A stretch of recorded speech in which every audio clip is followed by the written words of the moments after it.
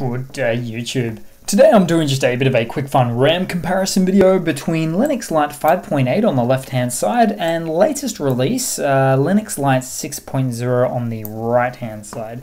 So without further ado, I'll load up a terminal for each of these guys here, and let's see. So on the left hand side we're running at about 508 megabytes of RAM on boot up, so not too bad, but maybe not too great for something with the title of Lite in the middle of it there.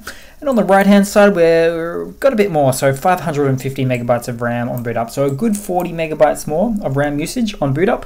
Probably the reason for that is the latest release of Linux Lite is actually based on a newer backend, so a newer Ubuntu backend, so the Ubuntu 22.04 as opposed to the 2-year-old 20.04. So basically you've got later kernels and things of that nature there for later and greater hardware, but I won't get too much into that part of it for this video.